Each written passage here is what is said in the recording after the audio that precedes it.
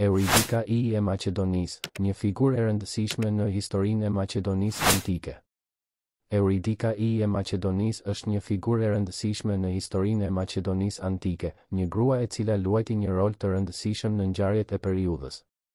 Një trajt e veçantë e saj është lidhja familjare me mbretin e njohur maqedonas, Filip I, dhe sidomos me birin e tij, Aleksandrin e Madh. Kjo e bëri atë pjesë e rëndësishme e dinastisë maqedonase, e cila ndikoi në zhvillimet e mëtejshme në botën antike.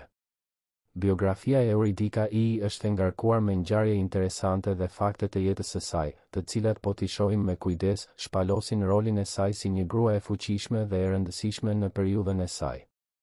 Njëra nga karakteristikat më të njohura të saj është edukimi dhe trajnimi që mori gjatë rinisë së saj nga nëna e saj, synane.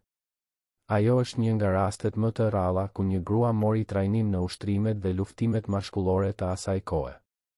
Në artikullin fillestar u përmend se Euridika është një emër i ndryshuar nga Adea pas martesës së saj.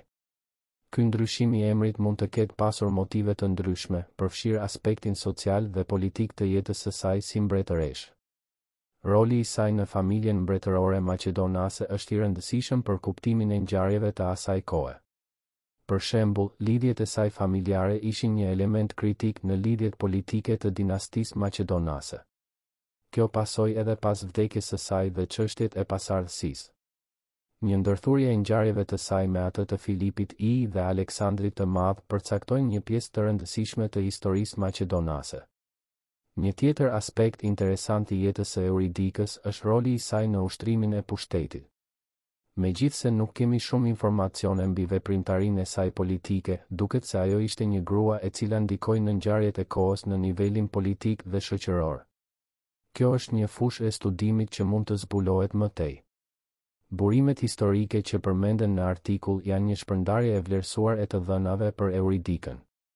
Fotius, Poliaenus, Diodorus Siculus, Justin, Athenaius dhe Aelian janë autorët dhe historianët që kanë ndihmuar në krijimin e një portreti më të plotë të kësaj gruaje të rëndësishme. Në studimet më të reja është vlerësuar edhe roli i saj në lidhje me ngjarje të tjera të kohës. Më shumë hulumtime dhe gjetje janë të nevojshme për të shpërfaqur plotësisht historinë dhe rëndësinë e Euridikës I e Maqedonisë në kontekstin e periudhës. Gjetjet e reja dhe hulumtimet e mëtejshme do të ndihmojnë në zbërthimin e rolit të saj në ngjarjet e kohës dhe ndikimin që ka pasur në zhvillimin e Maqedonisë antike. Referimet: Fotius, Bibliotheca, Tod. 92. Poliaenus, Stratagemata, VI. 60. Athenaius, Deipnosophistai, ZI. 10. Diodorus Siculus, Bibliotheca, ZVI. 39. Diodorus, Bibliotheca, ZIC. 11. Justin, Epitome of Pompeius Trogus, ZIV. 5. Aelian, Varia Historia, ZI. 36. Diodorus, Bibliotheca, ZIC.